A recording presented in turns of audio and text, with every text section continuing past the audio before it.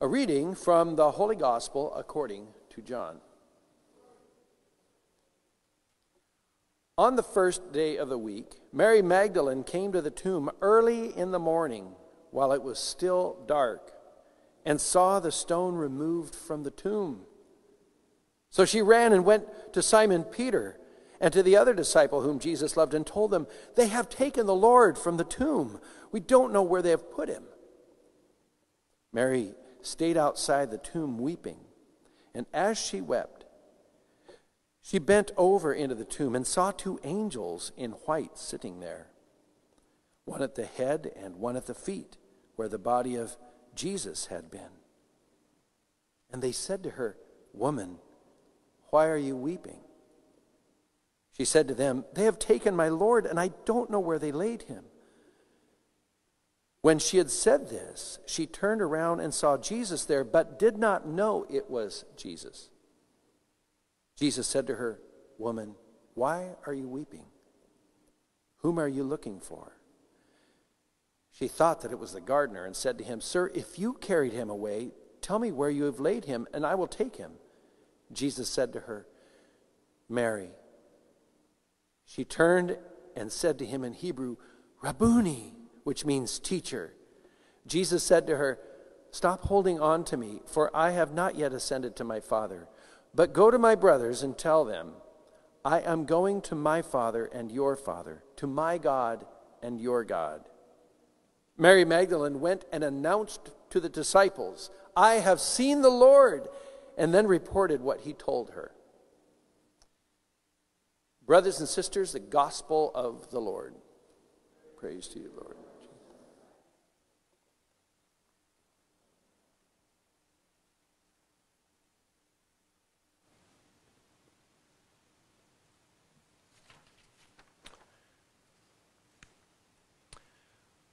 Who is Mary Magdalene? You know, she's referred to a lot. In fact, there are a lot of Marys, right? There's Mary, the mother of Jesus. There's Mary, the wife of Clopas. We hear of her standing at the foot of the cross. Mary, the sister of Martha. They live in Bethany.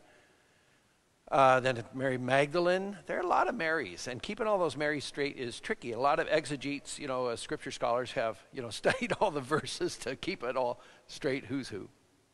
In fact, Mary, the wife of Clopas, may be the actual sister of Mary of Nazareth, the mother of Jesus, which, really? The two Marys in one family? But, there are some pious souls families where all the kids have Mary as their middle name, boys and girls, It's just an honor to the Blessed Mother Mary. They've done that in France and Ireland. So there are also a number of women referred to. There's a number of sinful women who are unnamed. Like in John's Gospel, the woman who was caught in adultery at the beginning of chapter 8. Who should stone her? The one without sin cast the first stone, that person. And Jesus shows her absolute mercy. And then there's also the woman who washes his feet when Jesus is a guest at the home of Simon the Pharisee. And Jesus says she loves so much because she's been forgiven. She's experienced this mercy of God, and she was known to be a sinful woman or had a reputation in the town. But she's experienced the mercy of God and knows God's absolute love for her and forgiveness of her sins. And she's showing this overwhelming affection and love for Jesus. But she has no name attached to her. And so often Mary Magdalene has been thought to be one of those or both of those people. Maybe they're... So it's, but that's, a lot of scripture scholars now say, well, that's unlikely. There's no real connection name-wise to those people. Although, all that's written about that mercy and kindness. But what is particularly said about Mary is that she's referred to often in the retinue of Jesus, those who are following Christ, the apostles, the 12, and then all the disciples, which included a number of men and women. And she's referred to as one out of whom Jesus had cast 7 demons. So she had a full-on possession, spiritual possession by demons, but was liberated from that. In fact, that series, the mini-series on called The Chosen, it's about the life of Christ. That's the first episode is about Mary, and it kind of mixes in a lot of those themes. So she has experienced the liberation from Christ, and she's the Mary who ran to the tomb the next day to anoint the body of Jesus, or just to spend time there because she wanted to be near him, even if he's deceased, because, her grief was so tremendous. And her love for him, like we're all called to love him, was so profound. So she went there to be with him, and she's now referred to as the one who is the apostle to the apostles, because she saw the risen Lord. First the empty tomb, and went and reported that, not knowing what it all meant. And I love this scene where, of course, she's just weeping and wondering what is going on. The tomb is empty, and then she sees these angels, and they ask her why she's weeping.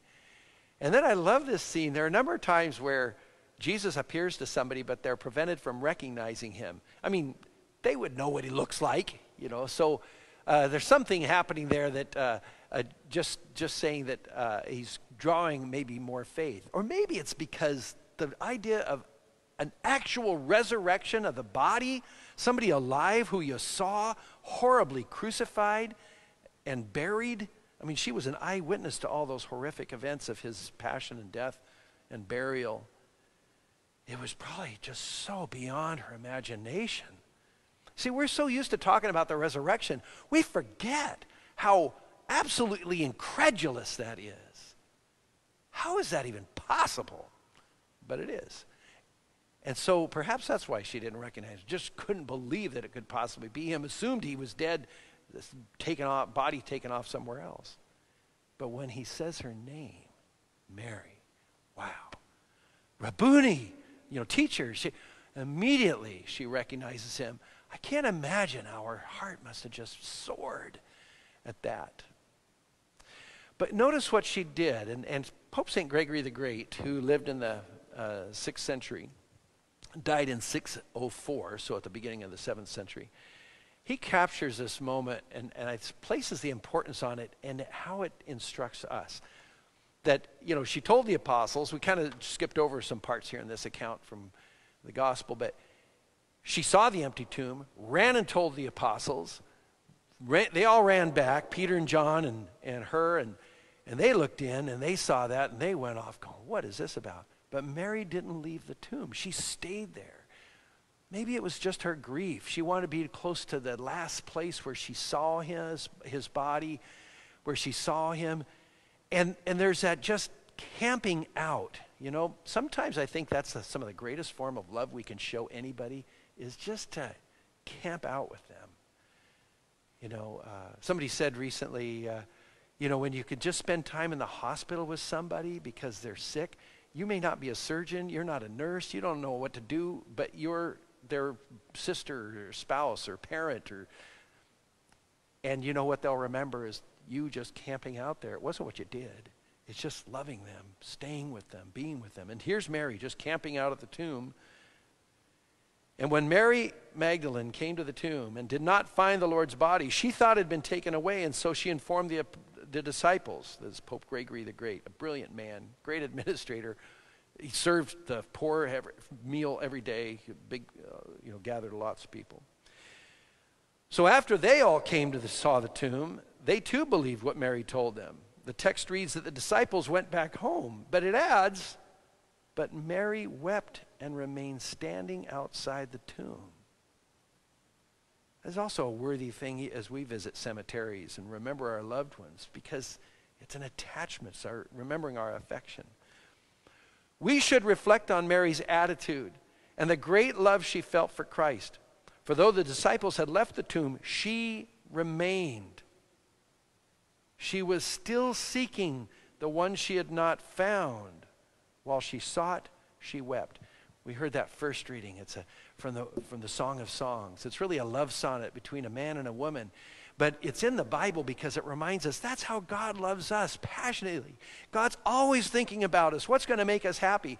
And we as disciples are called to think always about God, what makes God happy. Just like if you love somebody, if somebody's dear to you, when you're in a little knick-knack shop and you see something that you know would make them laugh, you buy that thing because you're thinking about them all the time, somebody you care about. Okay. So that's how we're called to always be thinking about God and God about us. And so she was still seeking the one she had not found. And while she sought him, she wept. And burning with fire of love, she longed for him who she thought had been taken away. And so it happened that the woman who stayed behind to seek Christ was the only one to see him. For perseverance is essential to any good deed. As the voice of truth tells us from the scriptures, whoever perseveres to the end will be saved. I think what Pope St. Gregory the Great is trying to tell us here is the importance of just showing up, just being there. So if you want to know how to pray, you know what? There are a lot of different ways to pray in the Catholic tradition, rich and beautiful ways to pray. But you know, it doesn't matter which one you do. You just got to spend the time. Do something. Read the scripture. Pray the rosary. Just sit in silent meditation like a lot of great saints do. And it doesn't matter so much what you do. You just got to spend the time.